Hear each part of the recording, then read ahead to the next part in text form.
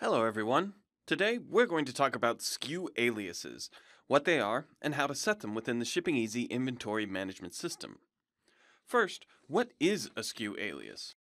Well, in its simplest terms, SKU aliases are multiple SKUs representing the same product. Obviously, you can only have one SKU per product as it's listed on each store platform, but what happens if you use different SKUs for the same product across each of your stores? How does the ShippingEasy Inventory Management System know they are the same product? Well, the answer is the title of this video, SKU Aliases. When we add an alias to a product, we are telling ShippingEasy this product is the same as this SKU and this SKU. And when it sees either SKU, ShippingEasy recognizes all of them as the same product and inventory stock level.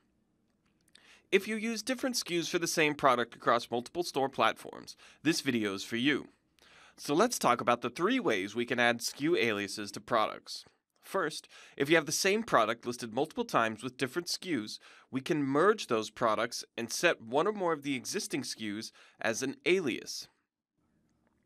2. If the product is not yet listed multiple times in your product catalog, we can add aliases manually to each product via the product catalog. And 3. We can upload a spreadsheet in CSV format containing aliases for every product that has multiple SKUs. As always, we're going to start with the simplest one, so let's jump in. Go to the product catalog by hovering over Inventory on the blue bar and selecting Products. We're going to use the Merge Products button today. But first, we need to find the products we want to merge.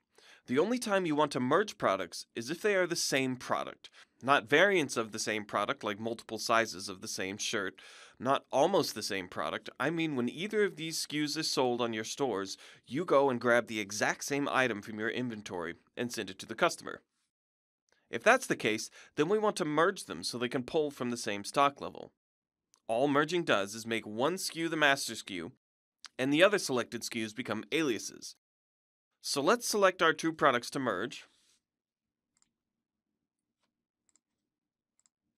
and hit the Merge Products button. It asks us to choose the master SKU. Note that this will be the main SKU displayed for this product. ShippingEasy will also use the stock level of the master SKU as the stock level for the newly merged product. And when we hit Submit, the products are combined. And if we check the master product, we see the other SKU listed as an alias right here. So easy.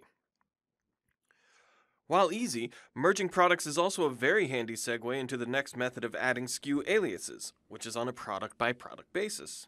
Once we're viewing a product details screen like we are here, just click the Add SKU Alias button up in the top right, and just type in the alternate SKU. You can only add one SKU at a time this way, so don't try and separate multiple SKUs with commas or semicolons or anything, as it will just add one big SKU filled with commas or semicolons. Click the button, add a SKU, and press Submit until they're all accounted for. Super easy to alias a single product. If you have lots of product and lots of SKUs, uploading a CSV might be a better option for you. To do this, we start on the main product catalog page. Since we're adding SKU aliases to existing products, I'm going to assume you already have products in your product catalog. So the easiest thing to do is just download your existing product catalog using the Download Products button here.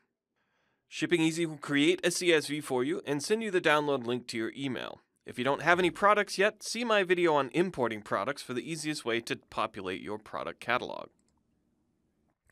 So the downloaded CSV looks like this. And we really only need two columns today, SKU and alias SKUs. Removing unused columns eliminates the possibility of accidentally changing information like stock levels, so I'm going to use some movie magic here to do a quick cleanup of my CSV file. And done.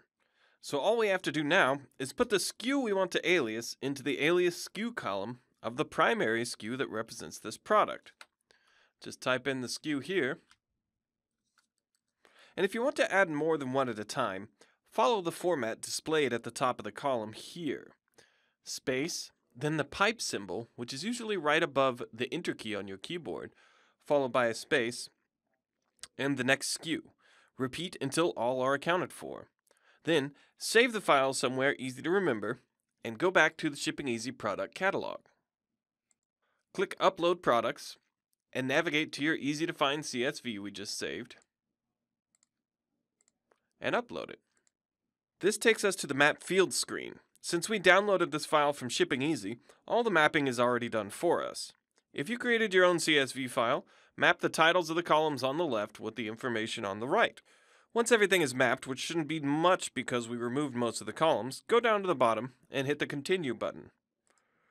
ShippingEasy will then process the information, and when the green Ready button lights up, click it, and you'll have one final chance to review the information here before you finish the upload. It looks good to me, so I'm going to hit Complete Upload, and that's it. You can see the new SKU alias by clicking the product to which an alias was added, and the SKUs are listed here. And if you want to remove one, just click on the Details tab and click the X next to the SKU alias to remove it. You are now master on everything SKU alias, dear viewer. To find the support article on this topic, just click the Help Center in the bottom right and type in SKU Alias. Click the second article here that says How to Set Up SKU Aliases. This little box opens it in a new tab. And there you go. Thanks so much for watching, everyone.